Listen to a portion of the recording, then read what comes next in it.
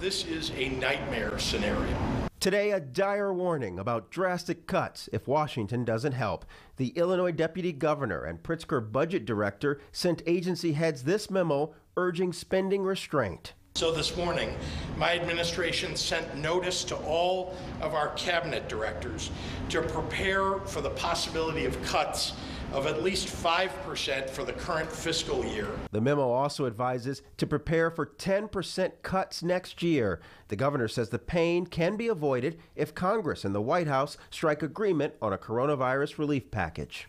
If we don't receive support from the federal government for our cities and our counties, you've already seen challenges, I think, in our police departments, our fire departments across the state, cities and counties. If they don't receive federal support, they won't be able to maintain their workforce. Governor Pritzker's current $42.9 billion spending plan, signed into law in June, relies heavily on federal assistance, and it authorizes borrowing of up to $5 billion from a federal COVID relief fund. A spokesman for Senate GOP leader Bill Brady reacted to word about the cuts, saying the reliance on federal funding that wasn't for certain was one of many concerns Senate Republicans had with the budget. However, there is still hope that federal funding for COVID-related issues may still be made available.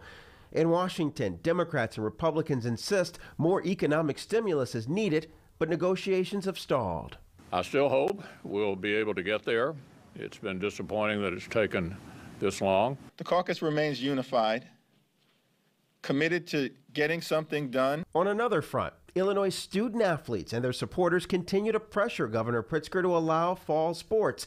Every state that borders Illinois is now playing high school football, but Governor Pritzker says that has not changed his thinking. This isn't a political decision. Look, I'm not willing to sacrifice people's lives or their health, neither the children nor their parents who would be affected also.